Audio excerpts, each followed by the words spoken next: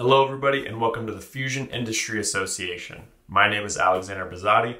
I'm an environmental scientist and I'm here to present the Fusion News Update for June 12th, 2024. I have 5 stories for you this week.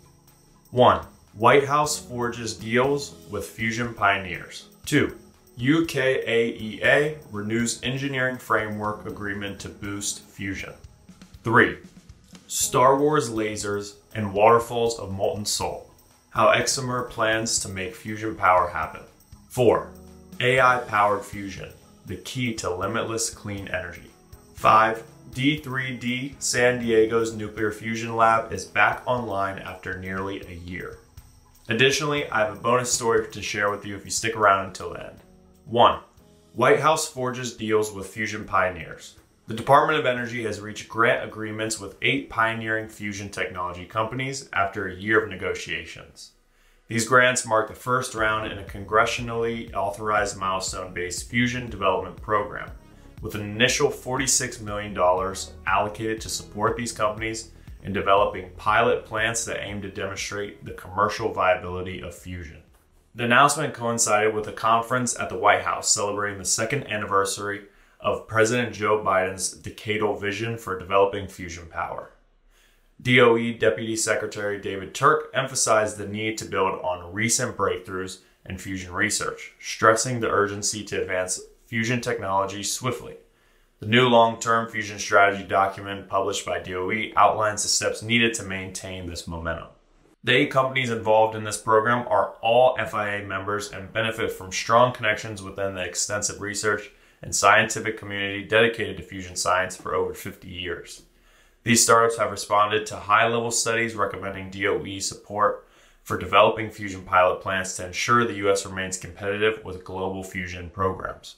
Additionally, DOE announced the Fusion Innovation Research Engine, a program designed to bridge the gap between laboratory breakthroughs and commercial fusion development, and to bolster U.S.-based manufacturing and supply chains. Although Congress authorized nearly $500 million over 5 years for the milestone program, only $90 million has been appropriated so far, as noted by Andrew Holland, CEO of the Fusion Industry Association. Rep. Don Beyer, co-chair of the bipartisan Congressional Fusion Energy Caucus, assured the conference attendees of his commitment to securing as much funding as possible for the program. 2. UKAEA renews engineering framework agreement to boost fusion. In a recent press release, the UK Atomic Energy Authority, or the UKAEA, announced the renewal of its multi-million-pound engineering design services framework with 9 companies. This 4-year extension, valued up to £9 million, aims to bolster the UK's industrial supply chain capability by fostering close collaboration between UKAEA and the selected companies as they advance fusion energy research. Colette Broadwith, Strategic Procurement Business Partner for UKAEA, highlighted the framework's role in enabling efficient and collaborative work with the fusion supply chain, thus preparing and accelerating the commercialization of fusion energy. The renewed framework continues to support mechanical, process systems, and electrical engineering, as well as computer-based modeling and specialist nuclear services. Over the past 4 years, significant advancements have been made in several key areas.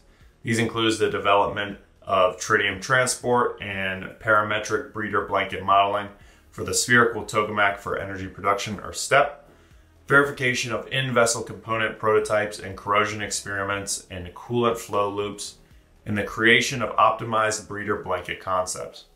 Additionally, preliminary designs for JET's graphite processing system and diverter coil cutting systems have been completed, and a Fusion Innovation Challenge pilot project was launched to tackle complex fusion energy challenges. 3. Star Wars lasers and waterfalls of molten soul. How Xcimer plans to make fusion power happen. In an exciting development in the fusion industry, Xcimer Energy, a startup founded by MIT roommates Connor Galloway and Alexander Vallis, is making strides towards commercial-scale fusion power. Inspired by the National Ignition Facility breakthrough in August 2021, Galloway and Vallis saw this as a turning point, and so they launched Xcimer Energy in early 2022 with a mission to develop a fusion power plant capable of providing economical and large-scale energy. Xcimer is focusing on inertial confinement fusion, the same technique used by the National Ignition Facility. This method involves firing a laser at a small fuel pellet to compress and heat it until its deuterium and tritium atoms fuse, releasing enormous energy. And additionally, a key thing to note is that many inertial confinement designs propose targeting multiple fuel pellets per second with lasers, but Xcimer's approach is to fire at a single pellet every few seconds. Xcimer is innovating with a new laser design which is based on research performed by the 1980s Strategic Defense Initiative, sometimes called Star Wars, and they are aiming for 10 megajoules of power, which is more than NIF's 2 megajoules, while also planning to be cheaper to build and operate. Another notable aspect of Xcimer's design is its reactor, where fusion explosions will occur inside a waterfall of molten salt rather than a steel-walled chamber. This molten salt will absorb the energy, generate steam to power turbines, and protect the reactor walls, potentially extending the reactor's lifespan to 30 years without wall replacements. Xcimer has ambitious plans with a 10-year timeline to build a pilot plant. In the next 2 years, the company will focus on constructing a demonstration scale version of its laser system dubbed Phoenix to prove its cost-saving capabilities. To support this phase, Xcimer has raised $100 million in a Series A funding round led by Hedosofia, with contributions from Breakthrough Energy Ventures and others, plus a $9 million grant from the Department of Energy. Galloway and Valleys are confident in their approach, emphasizing that the science is proven, and it's now about, as Galloway said, a matter of building a big enough laser, cheap enough laser, and efficient enough laser. 4. AI-powered fusion, the key to limitless clean energy. Researchers at the Princeton Plasma Physics Laboratory, or PPPL, are utilizing artificial intelligence and machine learning to advance fusion energy production by tackling the complexities of controlling plasma reactions. These innovations optimize the design and operation of containment vessels and use AI to predict and manage instabilities, significantly improving the safety and efficiency of fusion reactions. Machine learning, a form of AI that can analyze data, infer relationships, and adapt, is being employed at PPPL to enhance various aspects of fusion reactors like stellarators and tokamaks. This technology is already yielding significant results, with researchers using machine learning to avoid magnetic disruptions that destabilize fusion plasma.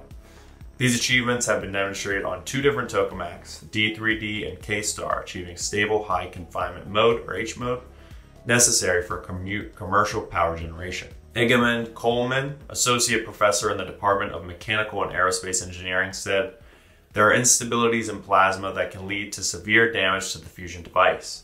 We can't have those in a commercial fusion vessel. Our work advances the field and shows that artificial intelligence could play an important role in managing fusion reactions going forward, avoiding instabilities while allowing the plasma to generate as much fusion energy as possible."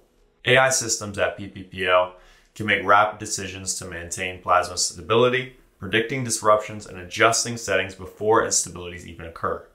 This capability is crucial for ensuring commercial fusion vessels remain stable and efficient in the future. 5. D3D.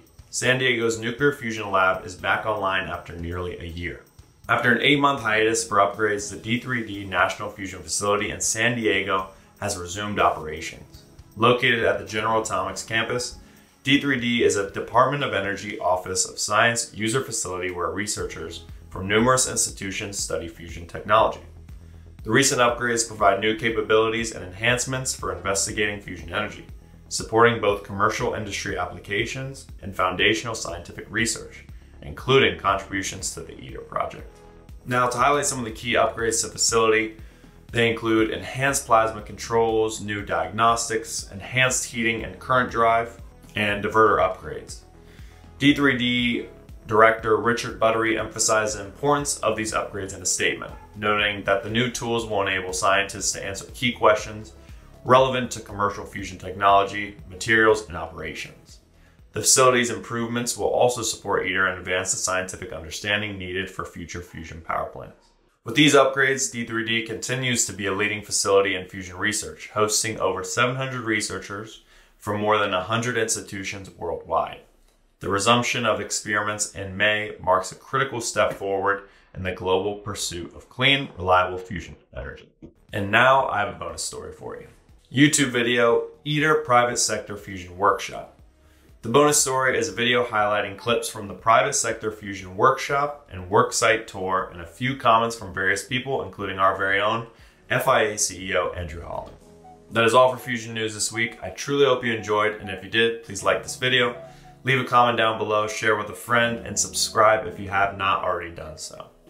Thank you so much for watching again, and have a great rest of your week.